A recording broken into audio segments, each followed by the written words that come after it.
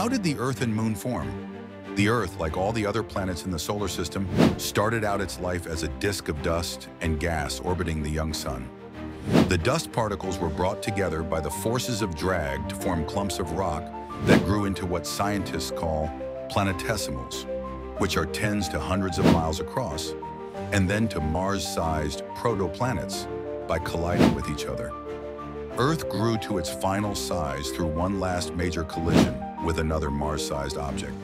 This last collision, also known as the moon-forming impact, was so large that in addition to adding lots of material to the Earth, there was enough energy to vaporize some of the rock and metal from both the proto-Earth and the impacting object. This vapor formed a disk around the Earth that eventually cooled and clumped together to become the Moon. We know this thanks to rigorous studies of meteorites and rock samples, including at the University of Chicago in the 20th and 21st centuries.